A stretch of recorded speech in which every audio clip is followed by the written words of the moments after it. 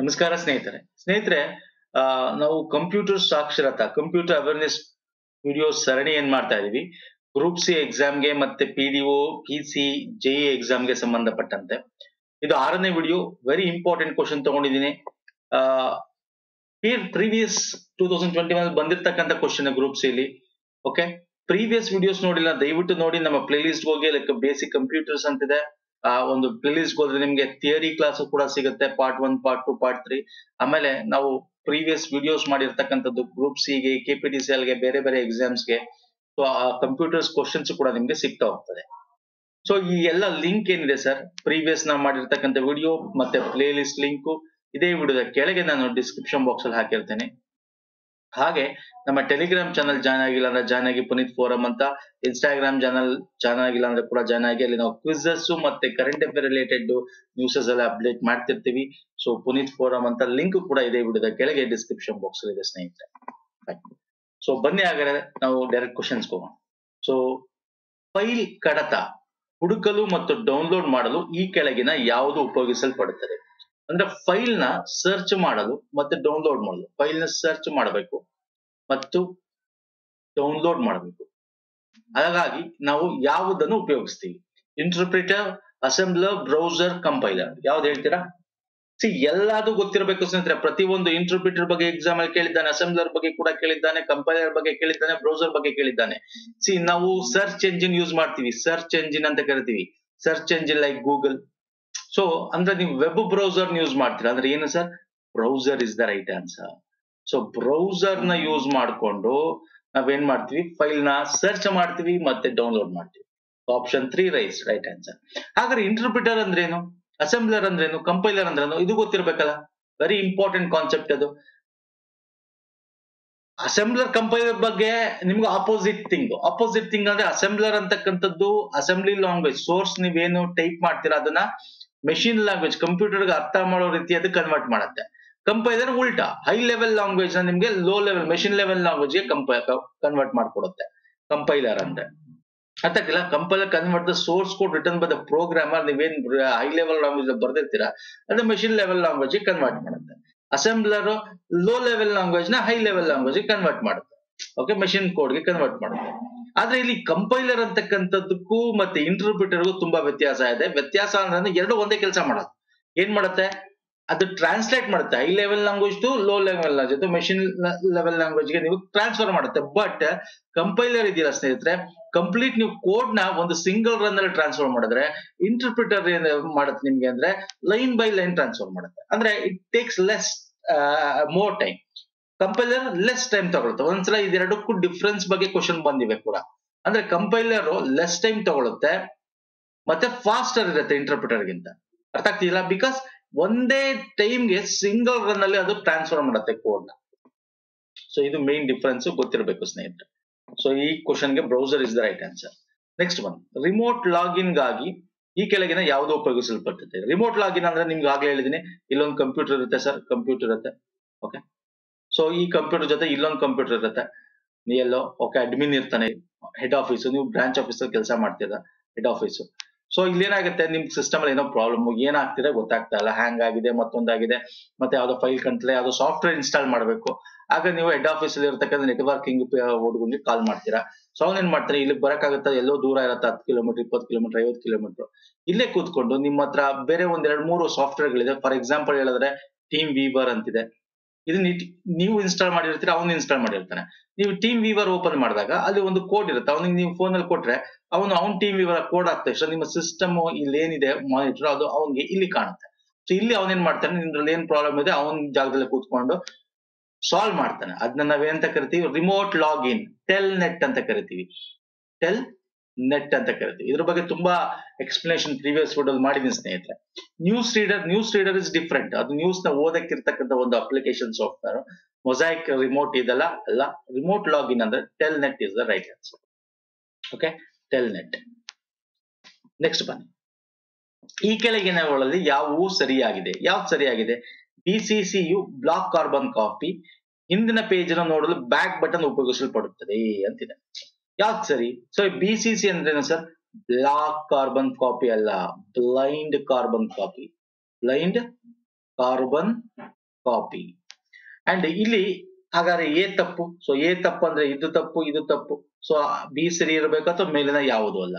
ಹಿಂದಿನ ಪೇಜ್ ನೋಡಿ back button. ನಿಮ್ಗೆ ಬ್ಯಾಕ್ ಬಟನ್ ಅಂದ್ರೆ ಗೊತ್ತಾ? ಬ್ಯಾಕ್ ಬಟನ್ಗೂ ಬ್ಯಾಕ್ ಸ್ಪೇಸ್ಗೂ ಡಿಫ್ರೆನ್ಸ್ ಇದೆ. ಬ್ಯಾಕ್ ಸ್ಪೇಸ್ ಅಂತ ಇರುತ್ತೆ ನಿಮ್ ಕಂಪ್ಯೂಟರ್ ಅಲ್ಲಿ ನೋಡಿ, ಹಿಂಗಿರುತ್ತೆ arrow mark. Back space, back space ಅಂದ್ರೆ ಏನು ಸರ್?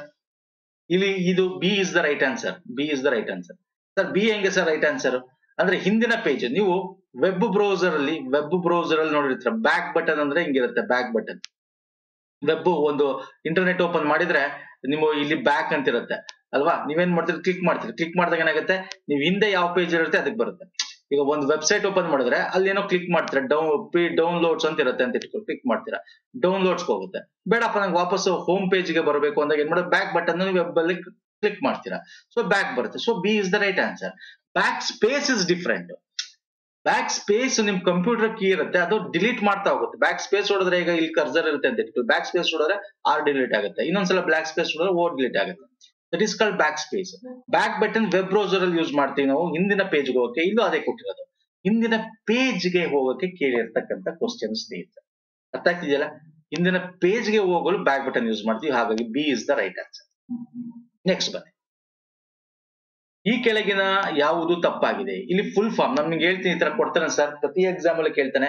ಇಲ್ಲಿ ನೋಡಿ, ಇಲ್ಲಿ ಸಿಂಗಲ್ ಅಲ್ಲಿ ಕೇಳ್ತಾನೆ ಅಥವಾ ಫುಲ್ ಫಾರ್ಮ್ ನ ಕಂಪ್ಲೀಟ್ ಮಾಡಿ ಅಂತ ಕೇಳ್ಬೋದು, ಅಥವಾ ಯಾವ್ದು ತಪ್ಪಾಗಿದೆ ಅಥವಾ ಯಾವ್ದು ಸರಿ ಇದೆ ಅಂತ ಕೇಳ್ಬೋದು. SMTP ಅಂದ್ರೆ ಸಿಂಪಲ್ ಮೇಲ್ ಟ್ರಾನ್ಸ್ಫರ್ ಪ್ರೋಟೋಕಾಲ್, ಎಸ್ ಸರಿ ಇದೆ. HTML ಅಂದ್ರೆ ಹೈಪರ್ ಟೆಕ್ಸ್ಟ್ ಮಾರ್ಕಪ್ ಸರಿ ಇದೆ.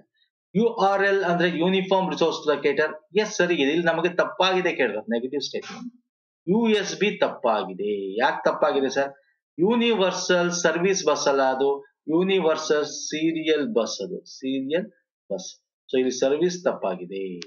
ಹಾಗಾಗಿ 3 ಇಸ್ ದ ರೈಟ್ ಆನ್ಸರ್. ಈ ಫುಲ್ ಫಾರ್ಮ್ ಬಗ್ಗೆ ನಾನು ನಿಮ್ಗೆ ತುಂಬಾ ಲಾಸ್ಟ್ ವಿಡಿಯೋದಲ್ಲೂ ಲಿಸ್ಟ್ ಕೊಟ್ಟಿದ್ದೀನಿ. ಇದು ಇನ್ನೊಂದ್ಸಲ ಕೊಡ್ತೀನಿ, ನೋಡ್ಕೊಳ್ಳಿ ಸ್ನೇಹಿತರೆ. ASCII ಫುಲ್ ಫಾರ್ಮ್ ಕೇಳ್ತಾನೆ, very important. BIOS full form ಕೇಳ್ತಾನೆ, ಬೇಸಿಕ್ ಇನ್ಪುಟ್ ಔಟ್ಪುಟ್ ಸಿಸ್ಟಮ್ ಬಗ್ಗೆ.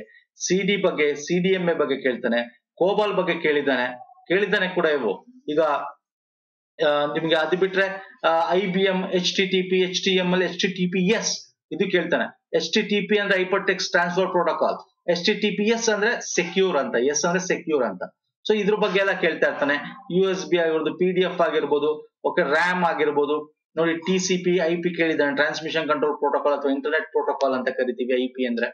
ಓಕೆ, ಮತ್ತೆ URL, USB ನೋಡಿ, ಯೂನಿವರ್ಸಲ್ ಸೀರಿಯಲ್ ಬಸ್ ಅದು. ಓಕೆ, ಸೊ ಇವೆಲ್ಲ ವೆರಿ ಇಂಪಾರ್ಟೆಂಟ್. ನಾನು ಲಿಸ್ಟ್ ಕೊಟ್ಟಿದ್ದೀನಿ, ದಯವಿಟ್ಟು ನೋಡ್ಕೊಂಡ್ಬಿಡು ಸ್ನೇಹಿತರೆ. ಬನ್ನಿ ಹಾಗಾದ್ರೆ ನೆಕ್ಸ್ಟ್ ಕ್ವಶನ್ ಹೋಗೋಣ. ಈ ಕೆಳಗಿನ ಹೇಳಿಕೆಗಳನ್ನು ಗಮನಿಸಿ. ಓಕೆ, ಓಪನ್ ಆಫೀಸ್ ರೈಟರ್ ಇದು ಮೈಕ್ರೋಸಾಫ್ಟ್ ವರ್ಡ್ ಅನ್ನು ಹೋಲುತ್ತದೆ. ನುಡಿ ಕನ್ನಡ ತಂತ್ರಾಂಶ ಇದು ವ್ಯವಸ್ಥೆ ತಂತ್ರಾಂಶ ವರ್ಗಕ್ಕೆ ಒಳಪಡುತ್ತದೆ. ಇಲ್ಲಿ ಯಾವುದು right answer? Open office writer ಅಂದ್ರೆ ಇದು MS ಆಫೀಸ್ ಅಡಿಯಲ್ಲೇ ಬರುತ್ತೆ, ಮೈಕ್ರೋಸಾಫ್ಟ್ ಅವ್ರದೇ. ಇಲ್ಲಿ ಏನಾಗುತ್ತೆ ಅಂದ್ರೆ ಕಂಪ್ಲೀಟ್ ಪೇಜ್ ನೀವು ಮಾಡಿಫೈ ಮಾಡಿಬಿಡ್ಬೋದು.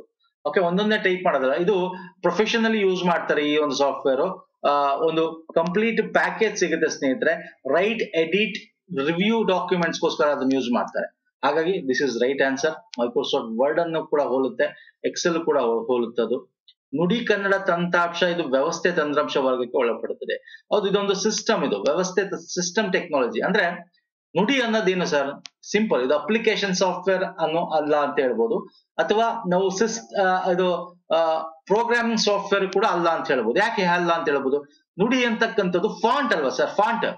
ಈಗ ಕನ್ನಡ ಫಾಂಟ್ಗೆ ನಾವು ನುಡಿ ಯೂಸ್ ಮಾಡ್ತೀವಿ, ಸಿಂಪಲ್ ಕನ್ನಡ. ಇಲ್ಲಿ ಫಾಂಟ್ ಅಂತ ಏನಿರುತ್ತೆ ನಿಮ್ಗೆ ಕಂಪ್ಯೂಟರ್ ಅಲ್ಲಿ ಓಪನ್ ಮಾಡಿದಾಗ MS Word, MS Excel ಅಲ್ಲಿ ಕ್ಯಾಲಿಬ್ರೆ ಬೇರೆ ಬೇರೆ ಇರುತ್ತೆ ನಿಮ್ಗೆ ಅಲ್ವಾ? ಸೊ ಅಲ್ಲಿ ನುಡಿ ಕೂಡ ಇರುತ್ತೆ. ಆತರ ಅಂತಂದ್ರೆ ಇದೊಂದು ಫಾಂಟ್, ಅದು program and font encoding standard use to manage and display the Kannada script. Display ಇಂದ ಕನ್ನಡ ಸ್ಕ್ರಿಪ್ಟ್ ನ ಡಿಸ್ಪ್ಲೇ ಮಾಡಕ್ಕೆ ಯೂಸ್ ಮಾಡ್ತೀವಿ.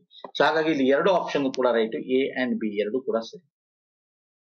ಓಕೆ, ಸೊ ನುಡಿ ಬಗ್ಗೆ ನೋಡಿ, ನುಡಿ ಬಗ್ಗೆ ಒಂದು ಕಂಪ್ಲೀಟ್ ಇನ್ಫಾರ್ಮೇಶನ್ ನಿಮ್ಗೆ last previous videos, video number ಇದು 6 ಅಲ್ವಾ? Video previous I think so 2 videos back ಅಲ್ಲಿ ನಾನು ತುಂಬಾ ಇಂಪಾರ್ಟೆಂಟ್ ಆಗಿರ್ತಕ್ಕಂಥದ್ದು ಇನ್ಫಾರ್ಮೇಶನ್ ಕೊಟ್ಟಿದ್ದೀನಿ, ಒಂದ್ಸಲ ನೋಡ್ಕೊಳ್ಳಿ. HTML ಯಾವುದನ್ನು ರಚಿಸಲು ಉಪಯೋಗಿಸುತ್ತಾರೆ? ನೋಡಿ, ಸಿಂಪಲ್ ಕ್ವಶನ್ ಬರುತ್ತೆ ಸರ್, ಎಲ್ಲ ಡಿಫಿಕಲ್ಟಿನೇ ಕೇಳಲ್ಲ. ಸೊ ತುಂಬಾ ಜನ ಡಿಫಿಕಲ್ಟಿನೇ ಬರಲ್ಲ ಎಲ್ಲಾನು. ನಿಮ್ಗೆ ಗ್ರೂಪ್ ಸಿ 30 ಕ್ವಶನ್ ಕೇಳ್ತಾನೆ ಅಲ್ವಾ? ಬೇರೆ ಬೇರೆ PDO ಒಂದು 30 ಕ್ವಶನ್ ಕೇಳ್ತಾನೆ. JE ಎಲ್ಲ ಗ್ರೂಪ್ಸ್ ರಿಲೇಟೆಡ್ ಯಾವ ಎಕ್ಸಾಮ್ ಕಾಲ್ ಆಗಿದೆ ಇವಾಗ ಎಲ್ಲಾದ್ರೂ 30 ಕ್ವಶನ್ ಇರುತ್ತೆ. ನಿಮ್ಗೆ PC ಲಿ 10 ಕ್ವಶನ್ ಕೇಳ್ತಾನೆ. ಸೊ ಎಲ್ಲ ಈಸಿ ಇರಲ್ಲ, ಡಿಫಿಕಲ್ಟಿ ಇರಲ್ಲ ಅಥವಾ ಎಲ್ಲ ಈಸಿ ಇರಲ್ಲ, ಮಿಕ್ಸ್ಡ್ ಇರುತ್ತೆ, ಎಲ್ಲಾನು ಓದಬೇಕು. HTML ಅಂತಕ್ಕಂಥದ್ದು ಗೊತ್ತಿದೆ, hyper text markup language, full form ಗೊತ್ತಲ್ವಾ? Hyper text markup language. ಇದು ಏನಕ್ಕೆ ಯೂಸ್ ಮಾಡ್ತೀವಿ ಸರ್? ಯಂತ್ರ ಭಾಷೆ ಪ್ರೋಗ್ರಾಮ್ ಅಂದ್ರೆ ಮೆಷಿನ್ ಲೆವೆಲ್ ಪ್ರೋಗ್ರಾಮ್ಗ ಅಲ್ಲ. ಉನ್ನತ ಮಟ್ಟದ program high level language use ಮಾಡ್ತೀವ ಅಲ್ಲ. ಇದು ವೆಬ್ ಬ್ರೌಸರ್ ಅಲ್ಲಿ ಯೂಸ್ ಮಾಡ್ತೀವ, ವೆಬ್ ಬ್ರೌಸರ್ ಅಲ್ಲಿ ಯೂಸ್ ಮಾಡ್ತೀವ ಅಲ್ಲ. ಅಂತರ್ಜಾಲ ಪುಟ, ಎಸ್. ಅಂದ್ರೆ ಏನು ಅಂತರ್ಜಾಲ ಪುಟ ಅಂದ್ರೆ ವೆಬ್ ಪೇಜ್ ಡಿಸೈನಿಂಗ್ ಗೆ ಯೂಸ್ ಮಾಡ್ತೀವಿ.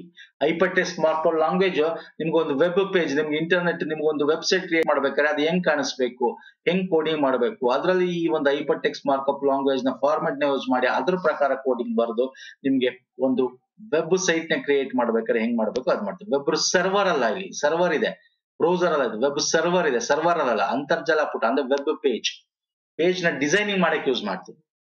ವೆಬ್ಸೈಟ್ ನ ಕ್ರಿಯೇಟ್ ಮಾಡ್ಬೇಕಾದ್ರೆ ಇದನ್ನ ಯೂಸ್ ಮಾಡ್ತೀವಿ. ಓಕೆ, ಹೆಂಗ್ ಕಾಣಬೇಕು ಅಂತ ನಿಮ್ಗೆ ಇಂಟರ್ಫೇಸ್. ಒಂದು ವೆಬ್ಸೈಟ್ ಓಪನ್ ಮಾಡಿದ್ರೆ ಈಗ ಅಮೆಝಾನ್, ಫ್ಲಿಪ್ಕಾರ್ಟ್ ಓಪನ್ ಮಾಡಿದ್ರೆ ಹೆಂಗ್ ಕಾಣುತ್ತೆ? ಬಿಕಾಸ್ ಆಫ್ HTML ಯೂಸ್ ಮಾಡಿ ಆ ರೀತಿ ಒಂದು ಇದನ್ನ ನಾವು ತಂದಿರ್ತಾರೆ. Okay, so option 4 is the right answer. Next ಬನ್ನಿ ನೋಡಿ, ಇದು ಈಸಿ ಇದೆ. ಹೆಸರು ಮತ್ತು ಪಾಸ್ವರ್ಡ್ ನೊಂದಿಗೆ ಲಾಗಿನ್ ಆಗಲು ಮಾಡುವ ಪರಿಶೀಲನೆ ಏನೆಂದು ಉಲ್ಲೇಖಿಸುತ್ತಾರೆ? ಅಂದ್ರೆ ಈಗ ನೀವು ಇಮೇಲ್ ಇರುತ್ತೆ, ಇಮೇಲ್ ಅಲ್ಲಿ ನೀವೇನ್ ಮಾಡ್ತೀರಾ ಸರ್? ನೇಮ್, ಯೂಸರ್ ನೇಮ್, ಆಮೇಲೆ ಪಾಸ್ವರ್ಡ್. ಅದೊಂದೇ ಅಲ್ಲ, ಬೇರೆ ಎಲ್ಲಾ ಕಡೆ KPSC ರಿಜಿಸ್ಟರ್ ಆಗ್ಬೇಕು, ಬೇರೆ ಕಡೆ ಬ್ಯಾಂಕಿಂಗ್ ನೀವು ಅಪ್ಲಿಕೇಶನ್ ಹಾಕಬೇಕು, ರಿಜಿಸ್ಟರ್ ಆಗ್ತೀರಾ. ಸೊ ಇವನ್ನೆಲ್ಲ ಪರಿಶೀಲನೆ ಏನಕ್ಕೆ ಮಾಡ್ತಾರೆ ಸರ್? ಯೂಸರ್ ನೇಮ್ ಪಾಸ್ವರ್ಡ್ ಯಾಕೆ ಎಲ್ಲರಿಗೂ ಬೇಕು? ದೃಢೀಕರಣ ಮಾಡಕ, ಬೂಟ್ ಅಪ್ ಮಾಡಕ, ಅಥವಾ ಪ್ರಾರಂಭಿಸಕ, ಓಪನ್ ಮಾಡಕ, ಸ್ಟಾರ್ಟ್ ಮಾಡಕ, ಅಥವಾ ಲಾಗಿನ್ ಮಾಡಕ ಏನಕ್ಕೆ ಯೂಸ್ ಮಾಡ್ತೇವೆ? ಹೌದು, ಯೂಸರ್ ನೇಮ್ ಪಾಸ್ವರ್ಡ್ ಲಾಗಿನ್ ಗೆ ಯೂಸ್ ಇರೋದು. ಬಟ್ ಇಲ್ಲಿ ಏನ್ ಕೇಳಿದಾನೆ ನೊಂದಿಗೆ, ಅವನೇ ಕೊಟ್ಟಿದ್ದಾನೆ ಲಾಗಿನ್ ಆಗಲು ಮಾಡುವ ಪರಿಶೀಲನೆ. ಓಕೆ, ಅದನ್ನ ಲಾಗಿನ್ ಮಾಡ್ಬೇಕು ಅಂತಂದಾಗ ನೀವೇ ಅಂತ ದೃಢೀಕರಿಸ್ತಕ್ಕಂಥದ್ದು ಅಂದ್ರೆ ಏನು ಸರ್? ಅಂದ್ರೆ ನಿಮ್ಮ ಅಕೌಂಟ್ ಇಂದ ದೃಢೀಕರಿಸ್ತಂದ್ರೆ ಅಥೆಂಟಿಕೇಶನ್ ಅಂತ ಕರಿತೀವಿ. ದೃಢೀಕರಣ. Option 1 is the right answer. Okay, option 1 is the right answer. ಅಂದ್ರೆ ನೀವೇ ಅದು ನಿಮ್ಮ ಅಕೌಂಟ್ ಅಂತ ದೃಢೀಕರಣಕ್ಕೋಸ್ಕರ, ಪರಿಶೀಲನೆ ಮಾಡಕ್ಕೋಸ್ಕರ ನಾವು ಏನ್ ಕರಿತೀವಿ? Authentication ಮಾಡಕ್ಕೋಸ್ಕರ user name password. ಒಂದ್ಸಲ OTP ಕೂಡ ಇರುತ್ತೆ ಒಂದೊಂದ್ ಕಡೆ ಅಲ್ವಾ? OTP ಕೂಡ ಕೇಳ್ತಾರೆ. ನೆಕ್ಸ್ಟ್ ಬನ್ನಿ, ಸಾಫ್ಟ್ವೇರ್ ಗಳನ್ನು ಅಸ್ಥಾಪಿಸಲು ಕೆಳಗಿನ ಯಾವುದನ್ನು ಉಪಯೋಗಿಸಲಾಗುತ್ತೆ? ಅಸ್ಥಾಪಿಸಲು ಅಂದ್ರೆ ಏನು? ಅಂದ್ರೆ ನಾವು ಅನ್ಇನ್ಸ್ಟಾಲ್ ಮಾಡ್ಬೇಕು. ಸಾಫ್ಟ್ವೇರ್ ಯಾವ್ದಾರ ನೀವು ಇನ್ಸ್ಟಾಲ್ ಮಾಡಿರ್ತೀರಾ, ಅನ್ಇನ್ಸ್ಟಾಲ್ ಮಾಡ್ಬೇಕಿದ್ರೆ ವಾಪಸ್ ಏನ್ ಮಾಡ್ತೀರಾ? ಡಿಬಗ್ಗರ್ ಇಂದ ಇನ್ಸ್ಟಾಲ್ ಮಾಡ್ತೀರಾ? No. Linker? No. Control panel? S. Compiler ನ ಓದಿದೀವಿ ಸ್ಟಾರ್ಟಿಂಗ್, ಈ ವಿಡಿಯೋದಲ್ಲಿ ಸ್ಟಾರ್ಟಿಂಗ್ ಕ್ವಶನ್ ಎಲ್ಲ ನೋಡಿದೀವಿ. ಸೊ ಅಲ್ಲ. So control panel is the right answer. Control panel ನೀವು ಶಾರ್ಟ್ ಕಟ್ ಹೋಗ್ಬಿಟ್ರೆ ಅಲ್ಲಿ ನಿಮ್ಗೆ ವಿಂಡೋಸ್ ಅಲ್ಲಿ ಹಿಂಗಿರುತ್ತಲ್ಲ, ವಿಂಡೋಸ್ ನಿಮ್ಗೆ ಬಟನ್ ಅಲ್ಲಿ ಹೋಗ್ಬಿಟ್ಟು ಶಾರ್ಟ್ ಕಟ್ ಅಲ್ಲಿ ಹೋಗ್ಬಿಟ್ಟು ಕಂಟ್ರೋಲ್ ಪ್ಯಾನಲ್ ಸೆಲೆಕ್ಟ್ ಮಾಡ್ಕೊಂಡ್ಬಿಟ್ರೆ ನೀವು, ಅವಾಗ ಅಲ್ಲಿ ನಿಮ್ಗೆ ಪ್ರೋಗ್ರಾಮ್ಸ್ ಅಂತ ಇರುತ್ತೆ ನೋಡಿ, ಅನ್ಇನ್ಸ್ಟಾಲ್ ಪ್ರೋಗ್ರಾಮ್ ಅಂತಿದೆ ನೋಡಿ. ಓಕೆ, ನೀವು ಇಲ್ಲಿ ಹೋಗ್ಬಿಟ್ಟು ಯಾವ್ದು ಬೇಕಾರೋ ಸಾಫ್ಟ್ವೇರ್ ನ ನೀವು ಅನ್ಇನ್ಸ್ಟಾಲ್ ಮಾಡಬಹುದು. Fine. So control panel is the right answer. Next ಬನ್ನಿ, MS ವರ್ಡ್ ನಲ್ಲಿ ಪದವನ್ನು title case, upper case, lower case ಗಳಲ್ಲಿ ಪಠ್ಯವನ್ನು ಬದಲಾಯಿಸಲು ಯಾವ ಕೀಲಿ ಸಂಯೋಜನೆ ಬಳಸಲಾಗುತ್ತದೆ? ಓಕೆ, MS ವರ್ಡ್ ಅಲ್ಲಿ ಅಪ್ಪರ್ ಕೇಸ್, ಟೈಟಲ್ ಕೇಸ್ ಅಂದ್ರೆ ಏನು? ಈಗ ಟೈಟಲ್ ತರ ದೊಡ್ಡದಾಗಿ ಬೋಲ್ಡ್ ಆಗಿರಬೇಕು. Okay, upper case, lower case ಅಂದ್ರೆ ಈಗ ನನ್ನ ಹೆಸರು ಪುನೀತ್ ಅಂತ ಬರುತ್ತೆ, ಅಪ್ಪರ್ ಕೇಸ್ ಅಲ್ಲಿ ಬರ್ತೀನಿ. ಇದು ಲೋವರ್ ಕೇಸ್ ಅಲ್ಲಿ ಬರೀಬೇಕು ಅಂದ್ರೆ ಇದನ್ನ ಸ್ಮಾಲ್ ಲೆಟರ್ ಬರೀಬೇಕು ಹಿಂಗೆ. ಓಕೆ, ಸೊ ಇದನ್ನ ಟಕ್ ಅಂತ ಈ ಲೆಟರ್ ನ ಸೆಲೆಕ್ಟ್ ಮಾಡೋದು, ಶಾರ್ಟ್ ಕಟ್ ಕೀ ಒತ್ತೋದು, ಆಗ ಅದು ಅಪ್ಪರ್ ಕೇಸ್ ಆಗುತ್ತೆ, ಲೋವರ್ ಕೇಸ್ ಅಲ್ಲಿ ಇದೆ, ಅಪ್ಪರ್ ಕೇಸ್ ಆಗುತ್ತೆ, ಅಪ್ಪರ್ ಕೇಸ್ ಅಲ್ಲಿ ಇದೆ, ಲೋವರ್ ಕೇಸ್ ಆಗುತ್ತೆ ಅಲ್ವಾ? ಇದು ಅಪ್ಪರ್ ಕೇಸ್ ಆದ್ರೆ ಇದು ಲೋವರ್ ಕೇಸ್ ಅಲ್ವಾ? ಇದನ್ನ ಮಾಡಕ್ಕೆ ಏನ್ ಮಾಡ್ತೀವಿ? Shift+F5 Shift+F3 ನ ಕಂಟ್ರೋಲ್ BT ಕಂಟ್ರೋಲ್ T ಅಲ್ಲ, ಯಾವ್ದು ಫಟಾಫಟ್ ಅಂತ ಹೇಳಿ ನೋಡೋಣ. ಯಾವುದು? Shift+F3. Okay, Shift+F3. So option 2 is the right answer. Short cut keys ಕೊಟ್ಟಿದ್ದೀನಿ ಸ್ನೇಹಿತರೆ, ನಾನು ಟೆಲಿಗ್ರಾಮ್ ಚಾನಲ್ ಶೇರ್ ಮಾಡಿದ್ದೀನಿ, ಇನ್ನೊಂದ್ಸಲ ಶೇರ್ ಮಾಡ್ತೀನಿ. ನೀವು ಅಲ್ಲಿ ಹೋಗ್ಬಿಟ್ಟು ಫೈಲಲ್ಲಿ ಚೆಕ್ ಮಾಡಿದ್ರೆ ಸಿಗುತ್ತೆ, ನಮ್ಮ ಚಾನಲ್ ಕೂಡ ಶೇರ್ ಮಾಡಿದೀವಿ. ಇವುಗಳಲ್ಲಿ ಯಾವುದು ಇಮೇಲ್ ವಿಳಾಸದ ಭಾಗವಲ್ಲ? ನೋಡಿ, ಈಸಿ ಕ್ವಶನ್. ಇಮೇಲ್ ಅಲ್ಲಿ ಏನಿರುತ್ತೆ ನಿಮ್ಗೆ? ಈಗ ಫಾರ್ ಎಕ್ಸಾಂಪಲ್ ಈಗ ಡಾಟ್ ಇದೆ, @ ಇದೆ, ಸ್ಪೇಸ್ ಇದೆ, ಅಂಡರ್ಸ್ಕೋರ್ ಇದೆ. ಓಕೆ, ನಾವು ಯಾಹೂ ಮೇಲೆಲ್ಲ ನೋಡಿರ್ತೀವಿ ಅಂಡರ್ಸ್ಕೋರ್ ಯೂಸ್ ಮಾಡ್ತೀವಿ, ಡಾಟ್ ಯೂಸ್ ಮಾಡ್ತೀವಿ. ಈಗ ಫಾರ್ ಎಕ್ಸಾಂಪಲ್ punith.85 ಅಂತ ಹಾಕ್ಬೋದು, ಅಥವಾ punith.r ಅಂತ ಹಾಕ್ಬೋದು, ಅಥವಾ puneeth forum dot banking forum 1 ಈ ತರ ಎಲ್ಲ ಇರುತ್ತೆ ಮೇಲ್. @gmail, ಯಾಹೂ ಮೇಲ್, ಹಾಟ್ ಮೇಲ್ ಇವೆಲ್ಲ ಇರ್ತವೆ. ಸೊ ಡಾಟ್ ಇರುತ್ತೆ, @ ಇರುತ್ತೆ, ಅಂಡರ್ಸ್ಕೋರ್ ಇರುತ್ತೆ, ಅದ್ರ ಸ್ಪೇಸ್ ಇರಲ್ಲ. ಸ್ಪೇಸ್ ಅಂತೂ ಇಮೇಲ್ ಅಲ್ಲಿ ಯಾವತ್ತೂ ಕೊಡ್ಲೇಬಾರ್ದು, ಕೊಟ್ರೆ ಅದು ಇಮೇಲ್ ಐಡಿ ಅಲ್ಲ. ಓಕೆ, ಸೊ ಹಾಗಾಗಿ ಇದು ಈಸಿ ಕ್ವಶನ್, ಇದು ನಿಮ್ಗೆ ಗೊತ್ತಿರುತ್ತೆ. ನೆಕ್ಸ್ಟ್ ಬನ್ನಿ, MS Excel ಗೆ ಸಂಬಂಧಪಟ್ಟಂತೆ ಈ ಕೆಳಗಿನ ಹೇಳಿಕೆಗಳನ್ನು ಗಮನಿಸಿ. $A, $1 ಇದು ಪ್ರಮುಖ ಸೆಲ್ ರೆಫರೆನ್ಸ್. ಪ್ರಮುಖ ಅಂದ್ರೆ ಏನು sir? Very important. Absolute cell, English ಅಲ್ಲಿ ಅಬ್ಸಲ್ಯೂಟ್ ಸೆಲ್ ರೆಫರೆನ್ಸ್ ಅಂತ ಕರಿತೀವಿ ಇಂಗ್ಲಿಷ್ ಅಲ್ಲಿ. ಹೌದು, this is right. Active cell ಅನ್ನು ಬ್ಲಿಂಕಿಂಗ್ ಲೈನ್ ನಿಂದ ಸೂಚಿಸಲಾಗುತ್ತದೆ. ಓಕೆ, ಆಕ್ಟಿವ್ ಸೆಲ್ ಅಂದ್ರೆ ಇದು MS Excel ಗೆ ಸಂಬಂಧಪಟ್ಟಿದ್ದು. MS Excel ನ ಓಪನ್ ಮಾಡ್ಬೇಕು ನೀವು. ಹಿಂಗ್ ಓಪನ್ ಮಾಡ್ರೆ ಹಿಂಗಿರುತ್ತೆ. ಹೌದು ಸರ್, ಇಲ್ಲಿ ನೋಡಿ ಡಾಲರ್ ಸಿಂಬಲ್ ಅಲ್ಲಿ ಕೊಟ್ಟಿರ್ತಾನೆ. ಅಂದ್ರೆ ಈಗ ನೋಡಿ A2 ಅಂದ್ರೆ ಇದು A2 ಡಾಲರ್ ಸಿಂಬಲ್ ಅಲ್ಲಿ ನಾವು ಯಾವ್ದೋ ಒಂದು cell reference, absolute cell reference change ಮಾಡಕ್ಕಾಗಲ್ಲ. ಅಬ್ಸಲ್ಯೂಟ್ ಸೆಲ್ ರೆಫರೆನ್ಸ್ ಅಂದ್ರೆ ನೀವು ಯಾವುದೇ ಫಾರ್ಮುಲಾಗಳನ್ನ ನೀವು ಇದನ್ನ ಕಾಪಿ ಮಾಡ್ತಾ ಹೋದ್ರು ಈ ಸೆಲ್ ಮಾತ್ರ ಇದ್ದಿರುತ್ತೆ, ಇದನ್ನ ಬೇಕಾದ್ರೆ ಚೇಂಜ್ ಮಾಡ್ತಾ ಹೋಗ್ಬೋದು. ಇದು fixed absolute cell reference. Okay, so ಅದಕ್ಕೆ ಡಾಲರ್ ಸಿಂಬಲ್ ಇಂದ ಮಾಡ್ತೀವಿ. ಹೌದು, ಇಲ್ಲಿ ಆಕ್ಟಿವ್ ಸೆಲ್ ಅಂದ್ರೆ ಈಗ ನೋಡಿ ಈ 180 ಇಲ್ಲಿ ಆಕ್ಟಿವ್ ಆಗಿದೆ ಅಲ್ವಾ ಸೆಲ್, ಇಲ್ಲಿ ನಿಮ್ಗೆ ಗ್ರೀನ್ ಕಲರ್ ಲೈನ್ ಕಾಣಿಸ್ತಾ ಇರಬಹುದು, ಬ್ಲೂ, ಗ್ರೀನ್, ಬ್ಲಾಕ್ ಯಾವ ತರ ಬೇಕಾದ್ರೂ ನಾವು ಕಲರ್ ಚೇಂಜ್ ಮಾಡ್ಕೋಬಹುದು. ಇಲ್ಲಿ ಆಕ್ಟಿವ್ ಆಗಿದೆ ಈ ಸೆಲ್ 180 ನೋಡಿ, ಇಲ್ಲಿ ಆಕ್ಟಿವ್ ಆಗಿದೆ ಅಂದ್ರೆ ಹೈಲೈಟ್ ಆಗಿದೆ. So active cell is the one that has blinking cursor in it. ಅಂದ್ರೆ ಕರ್ಸರ್ ಇರುತ್ತೆ, ಅಲ್ಲಿ ಲೈನ್ ಇರಲ್ಲ, ಒಂದು ಕಂಪ್ಲೀಟ್ ಸೆಲ್ ಬ್ಲಿಂಕ್ ಆಗ್ತಾ ಇರತ್ತೆ. ಸೊ ಲೈನ್ ಅಂತಿದೆ, ಬ್ಲಿಂಕಿಂಗ್ ಕರ್ಸರ್ ಇರಬೇಕು, ಬ್ಲಿಂಕಿಂಗ್ ಸೆಲ್ ಇರಬೇಕು, ಅದು ಲೈನ್ ಇರಬಾರ್ದು. ಅರ್ಥ ಆಗ್ತಿದೆಯಲ್ಲ? ಸೊ ಹಾಗಾಗಿ ಬಿ ತಪ್ಪು, ಲೈನ್ ಅಲ್ಲ. ಇದು ಕಂಪ್ಲೀಟ್ ಒಂದು ಸೆಲ್ ಅಲ್ವಾ ಸರ್, ಇದೊಂದು ಸೆಲ್, ಇದು ಬ್ಲಿಂಕಿಂಗ್ ಸೆಲ್ ಆಗಿರ್ಬೇಕು ಅಥವಾ ಬ್ಲಿಂಕಿಂಗ್ ಕರ್ಸರ್ ಅನ್ಬೇಕು, ಆದ್ರೆ ಅಲ್ಲಿ ಲೈನ್ ಅಂತ ಕೊಟ್ಟಿದ್ದು, ಹಾಗಾಗಿ ತಪ್ಪಾಗುತ್ತೆ. ಎ ಮಾತ್ರ ಸರಿಯಾಗುತ್ತೆ. ಸೊ ಬಿ ತಪ್ಪಾಗುತ್ತೆ. ಇಲ್ಲಿ ಕರೆಕ್ಟ್ ಆಗಿ ಅವನು ಈ ಒಂದು ಲೈನ್ ಕರೆಕ್ಟ್ ಆಗಿ ಕೊಟ್ಟಿಲ್ಲ. ಫೈನ್. ಸೊ ಇದಿಷ್ಟು ಪ್ರಮುಖವಾಗಿರೋದು ಸ್ನೇಹಿತರೆ. ಇಷ್ಟ ಆಗಿದೆ ಅನ್ಕೋತೀನಿ. ಲೈಕ್ ಮಾಡಿ, ಶೇರ್ ಮಾಡಿ. ಇದೇ ತರ ವೆರಿ ಇಂಪಾರ್ಟೆಂಟ್ ಬಂದಿರತಕ್ಕಂಥ ಕ್ವಶನ್ಸ್ ಸಾಲ್ವ್ ಮಾಡೋಣ. ಎಲ್ಲಾ ರೀತಿ ಕ್ವಶನ್ಸ್ ಸಾಲ್ವ್ ಮಾಡೋಣ. ಬೇರೆ ಬೇರೆ ಎಕ್ಸಾಮ್ ಅಲ್ಲಿ ಬಂದಿರತಕ್ಕಂಥದ್ದು ಪ್ರೀವಿಯಸ್ ವಿಡಿಯೋಸ್ ನೋಡಿಲ್ಲ ದಯವಿಟ್ಟು ನೋಡಿ ಪ್ರೀವಿಯಸ್ ವಿಡಿಯೋಸ್. ಇದೇ ವಿಡಿಯೋದ ಕೆಳಗೆ ನಾನು ಡಿಸ್ಕ್ರಿಪ್ಷನ್ ಬಾಕ್ಸ್ ಅಲ್ಲಿ ಕೊಟ್ಟಿರ್ತೀನಿ, ಹಾಗೆ ಪ್ಲೇ ಲಿಸ್ಟ್ ಲಿಂಕ್ ಕೊಟ್ಟಿರ್ತೀನಿ. ಓಕೆ, ಡಿಸ್ಕ್ರಿಪ್ಷನ್ ಬಾಕ್ಸ್ ಅಲ್ಲಿ ಇರುತ್ತೆ. ಹಾಗೆ ನಮ್ಮ ಟೆಲಿಗ್ರಾಮ್ ಚಾನಲ್ ಮತ್ತೆ ಇನ್ಸ್ಟಾಗ್ರಾಮ್ ಚಾನಲ್ ಜಾಯ್ನ್ ಆಗಿ, ಅದು ಕೂಡ ಲಿಂಕ್ ಇಲ್ಲೇ ಇದೆ ಕೆಳಗಡೆ. ನೆಕ್ಸ್ಟ್ ವಿಡಿಯೋದಲ್ಲಿ ಪುನಃ ಸಿಗ್ತೀನಿ ಸ್ನೇಹಿತರೆ. ಥ್ಯಾಂಕ್ ಯು ಸೋ ಮಚ್, ಧನ್ಯವಾದ.